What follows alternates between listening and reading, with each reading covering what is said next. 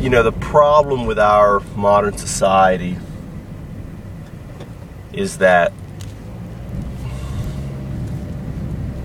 for the most part we're whores. What do I mean by that? We're whores. What I mean simply is that we're easily bought and paid for.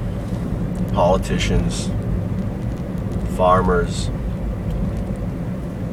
anyone.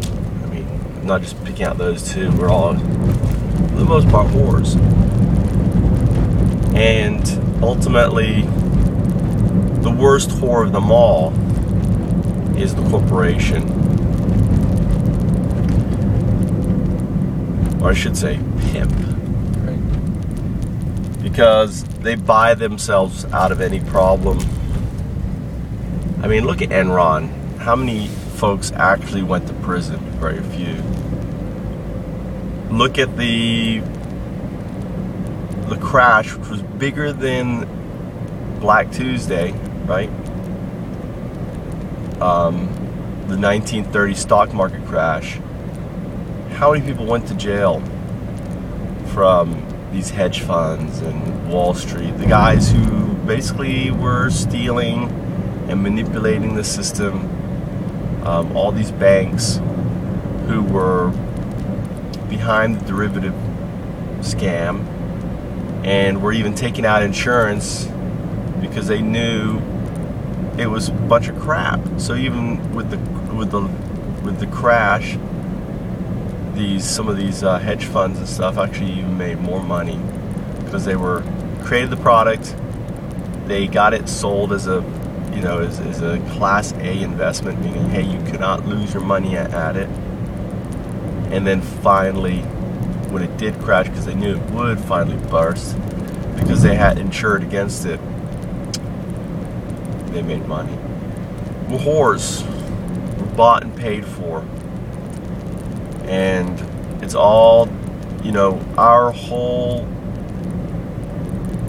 society has come down to one thing, and that is money. Money. Money. It's probably the single most harmful invention to humanity, because we will do anything for it. We will destroy and piss on our only, room that we live in for it. We will rape for it. And I mean rape the earth, rape the trees, rape the fish, rape. We rape for it. And in our hubris, we are so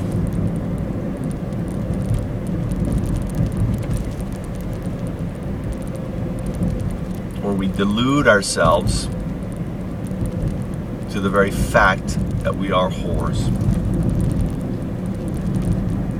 When I say, or delude our fact that we aren't whores, right? That we aren't. We say, oh no, we've taken 50% of the large fish out of the ocean. Oh well, they'll grow back. 90% of the large fish are gone, people. I'm sorry, I said it wrong. I said large fish. Oh, they'll matter. We systematically slaughter a creature which has a brain the size of ours that probably, in many respects, is so much ahead of us, and yet we take great pleasure in killing them for some stupid meat that ironically we poisoned, because dolphin meat has so many chemicals in it. It's not safe to eat. Same with whale meat. Our ocean is our river, and we have pissed it away.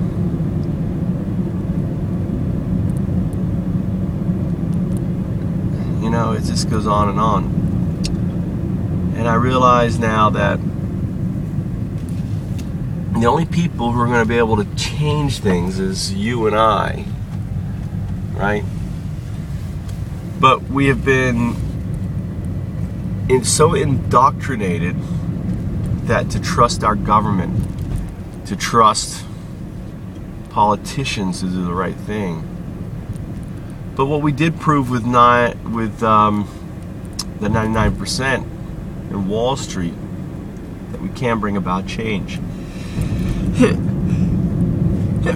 Excuse me.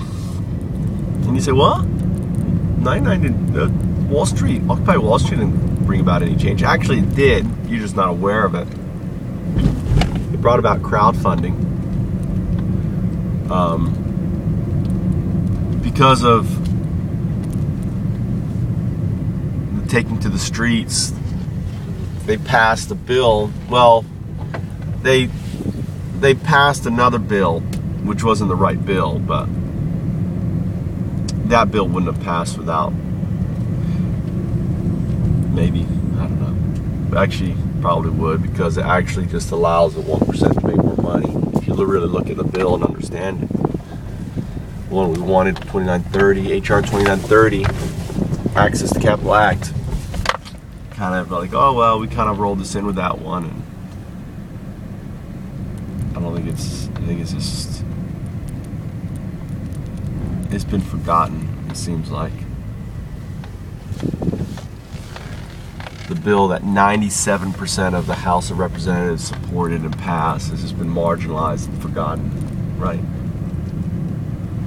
That is probably one of the most important bills to have passed the House, and yet the Senate has successfully basically had you forget about it, and had all the focused on this Jobs Act, which really allows corporations to lie, cheat, and steal more, kind of like the derivative law does. So, you know, we have to do it ourselves, ultimately. And if we're to bring about the change we want, if we can bring about the change we want. In a way, it's a bit like education. We think, oh, well, the state's responsible for the education of our children. Well, that's only a new phenomenon that's only come about in within the last 100 years, okay?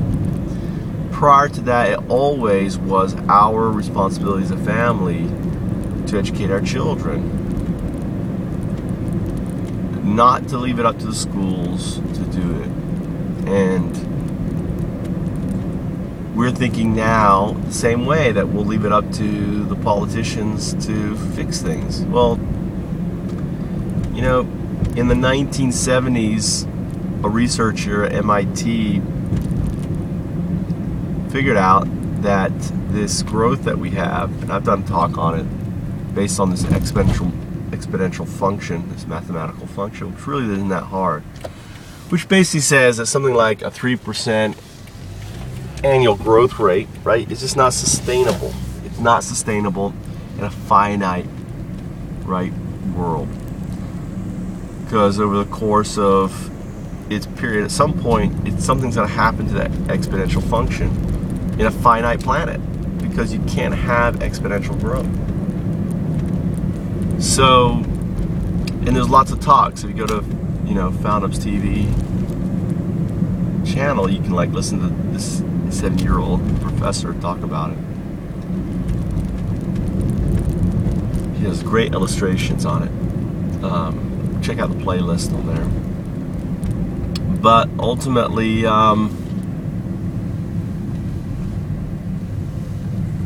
you know, because of this delusion of, hey, we gotta have this constant continual growth, we're ultimately destroying our planet, because ultimately we can't have a continued steady growth. It's impossible. So the sooner we realize that and say, you know what, let's shoot for something and then maintain that. How can we maintain that? There's no investment. There's no money to be made out of that. We can't be whores to that.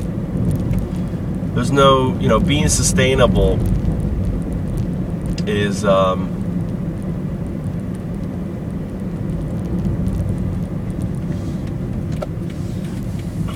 means taking significantly less profits. And ultimately,